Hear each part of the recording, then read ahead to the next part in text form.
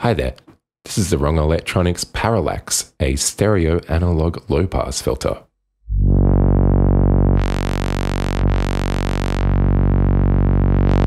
And this is the Worng Electronics Vertex, a stereo VCA.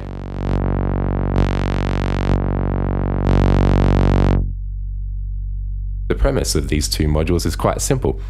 We have two ears, we should use them. That's the kind of thinking I can get behind. Now, I know we've all got short attention spans these days, so before we get into the nitty-gritty, here's a bunch of patches I made earlier.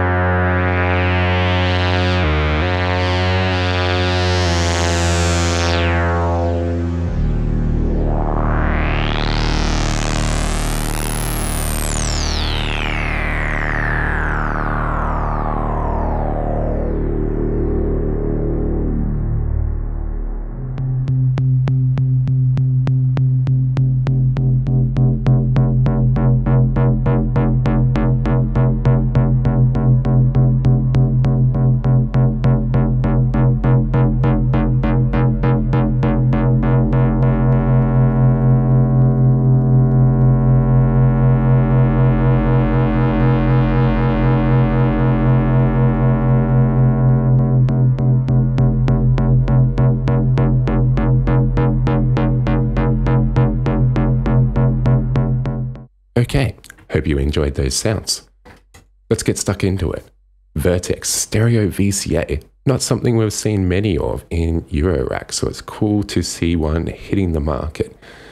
Now, what you get out of Vertex depends highly on what you put into it. So at the moment, we've just got a mono input. Let's turn my filter up so you can hear it. And we've got the two outputs, each panned left and right, so it's going to both. And we can use this skew control to attenuate either side.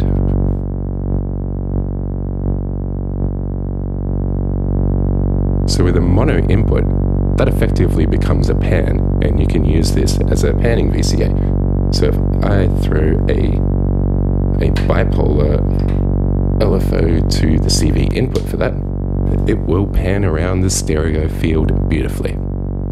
Easy, awesome, already handy in a Eurorack system. Now, the behavior when you put in a stereo source is slightly different. I'll plug in something quite different into the right input. Okay, so they're both, it's at the center right now. Now if I skew this to the right, we'll only hear that right input, and vice versa to the left. So it's not moving that right signal to the left side, or vice versa. It's just attenuating each one. And if we put our bipolar CV back into that input, then it fades between the two. And big shout out to the neat visualization too. Such a handy feature on modules like this.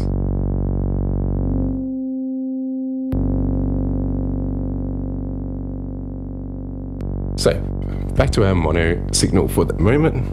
Now, like most VCAs, it has a gain offset and a CV input to control your amplitude. So let's throw an envelope at the gain, turn it down, CV input up. This is just an envelope from my Bafako Rampage. And yeah, we have the expected result. I think we all know what a VCA does. It's not unlocking anything new there. But I will say that if you turn this VCA right up, then it actually clips the control voltage. So this is like just a basic exponential decay envelope from the Rampage, but it's actually flattening the top and adding a hold stage to the envelope. If you're really into that kind of analog percussion, low-pass gate kind of thing, then that's a way you can dial in a little bit of punch. And of course, if you add some gain offset, then it won't be completely quiet when the envelope goes down. We add our LFO back in, and it starts rolling around the stereo field nicely. Of course, we are not limited to a slow LFO going into that input. We can make it audio rate. I'll flick this switch.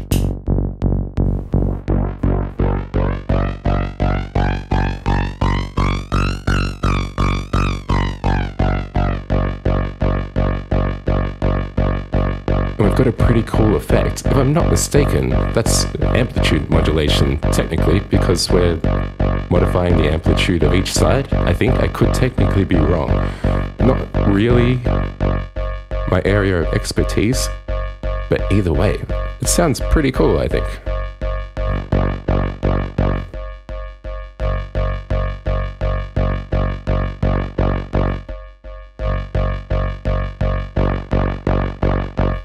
And of course, it's stereo, which makes it even cooler.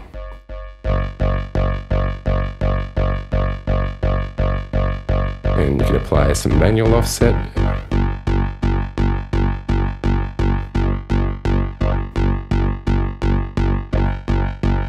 Or manual gain.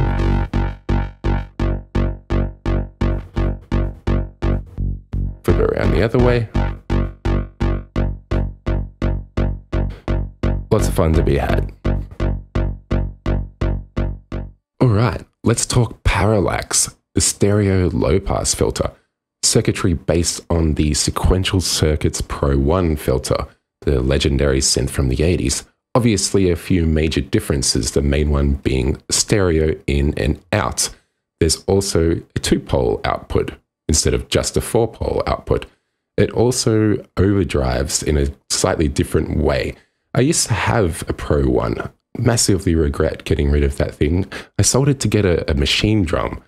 Hated that thing. Massive regret. So having the sound of that filter back in my life is making me a happy boy. It's 16 HP, so quite big for a low-pass filter module. But big is not bad, guys. It makes it easier to use. All the panels have got a lot of space around them. They're easy to get to. The grey knobs represent resonance control, and the black knobs represent frequency control, or cutoff frequencies, that sort of thing. So let's hear some sounds. I'm just running it in 2 outputs of mono at the moment, so we can hear the different characters of the 2-pole versus the 4-pole. This is the 2-pole.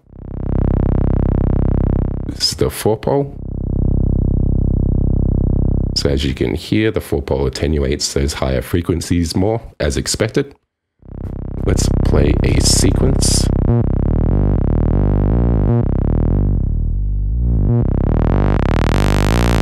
This is the 2-pole again. Let's move to the 4-pole.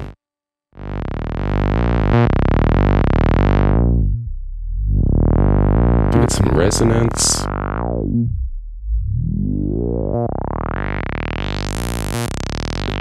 So it's quite smooth, this filter, which, yeah, as I said, used to have a Pro 1.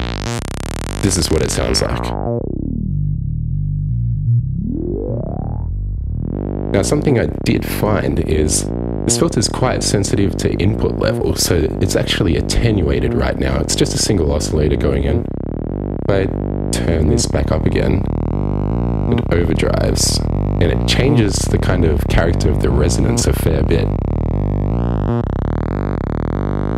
So if I put the filter about there, and this is up very high now, and if I attenuate the level again, you can hear the resonance become more prominent in your signal.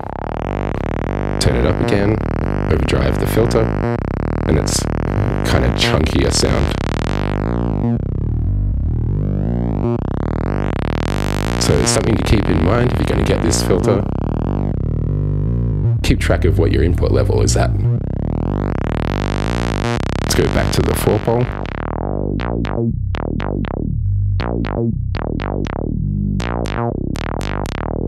Now I've got an LFO in this modulation input. It has 2 frequency modulation inputs. One is bipolar, one is just unipolar. This is great because you can just put your envelope in the unipolar one, and then you can have a modulation source in the, bipolar one. So LFO in there, envelope in the other one. You've got a nice classic kind of synthesizer voice right there. All right, let's get some stereo action going. So we'll go with 2-pole for the moment. Back to 2-pole, pan it. All right, we are now in stereo.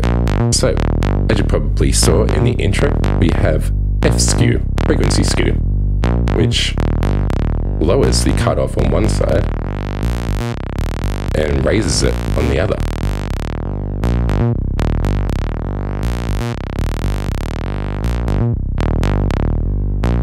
And if we throw a LFO at that, then we can automate that.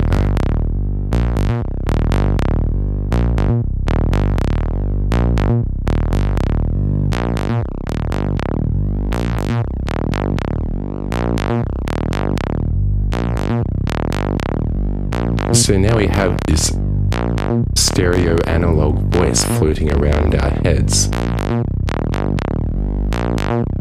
Okay, let's change it up and dive in further. Okay, I've set up a little acidy sequency thingy.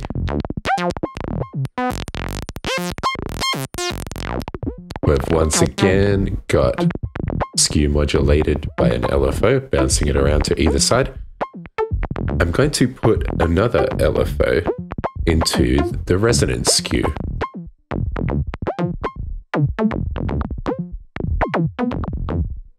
This behaves the same way as the frequency skew. It boosts the resonance on one side and attenuates on the other side. I'm going to also add another VCO.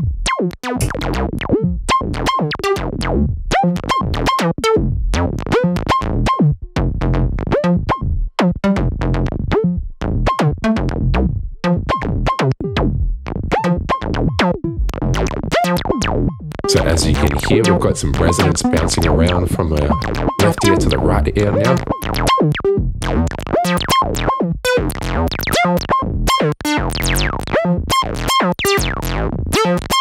And it's a highly complex sequence now.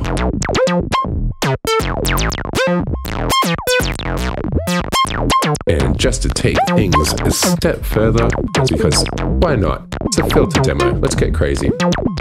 Gonna put some audio rate modulation in here.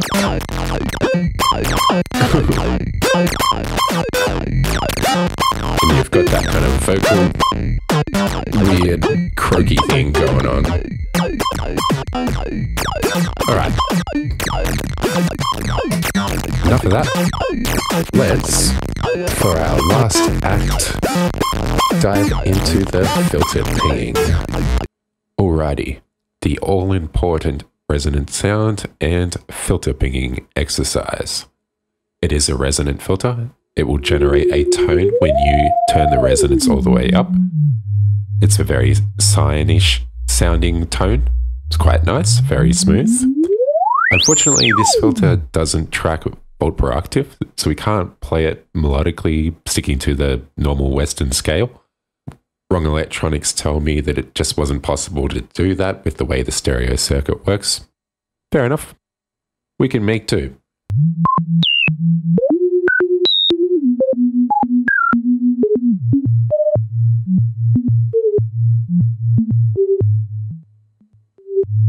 Alright, let's add some triggers. We'll get this filter pinging. Everyone knows what pinging means in Australia, right? Never mind.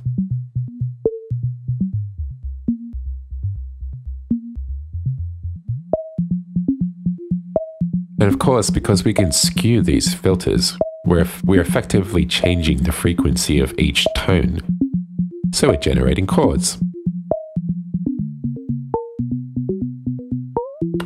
Let's change the panning to the center.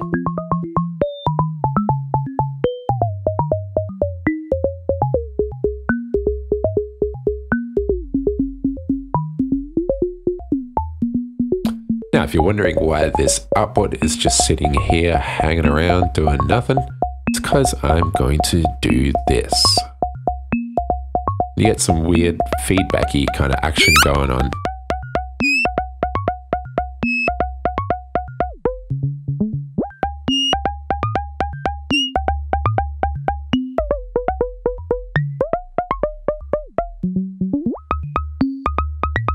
Kind of reminiscent of a buchla sound. Buchla? I don't know.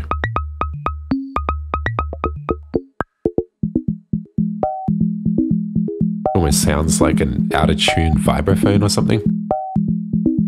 The resonance comes on really smoothly on this filter too. There's no sudden kind of jump. And of course we've got this resonance CV input as well. So let's utilize that.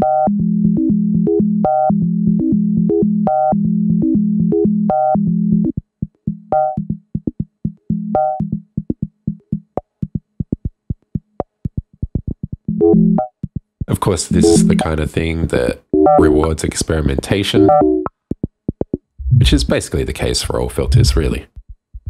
It is a special case that we have two resonant peaks, though, to make tones from.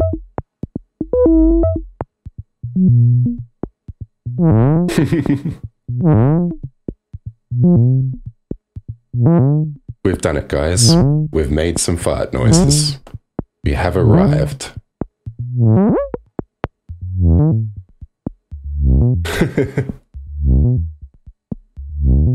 Okay, well that seems like a good place to leave this demo. Worng Electronics, Parallax, Worng Electronics, Vertex. A couple of great modules. Check them out if you can.